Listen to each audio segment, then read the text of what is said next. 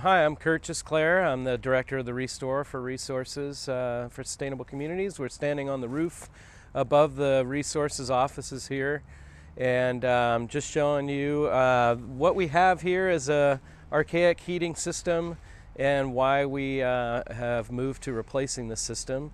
I thought that this would be a compelling story to tell visually with seeing this old heater that's been pumping heat into Whatcom County instead of our building. And we chose to move forward with replacing this heater in an effort to redo this roof up here. And we have chosen to use infrared heating panels with Heating Green. We have worked with Heating Green over the last 7 or 8 years. We have heating panels in all our offices on the Restore side of the building and some in the Restore itself.